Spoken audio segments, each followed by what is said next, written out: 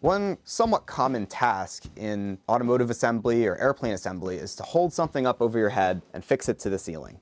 So if you're putting a part on the bottom of a car or on the roof of an airplane. Oftentimes in industry, they have to have two people working on this job. One guy is just holding the part up in place and the other one's fixing it.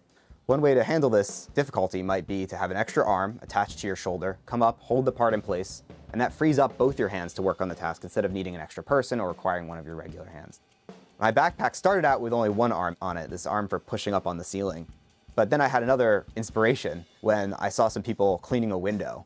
And they had to use one hand to hold on to the side of the building to keep themselves stable while they use the other arm to work.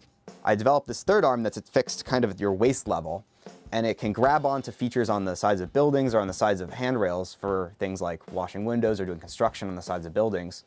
And what it can do is provide a degree of active stabilization. So where you would currently be holding on with your hand to sort of prevent yourself from stumbling or help get a better balance, this robot can do that for you.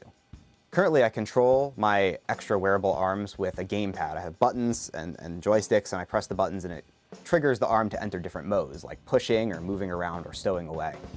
In the future, I'd like to adapt that to be voice commands. Once this is up and built, how do you actually take it that next step and actually bring this thing out into the world? The next step to make this platform really useful in the world is to add higher levels of autonomy and higher degrees of perception systems onto it. Currently, it doesn't have any cameras, it doesn't have any external view of the world.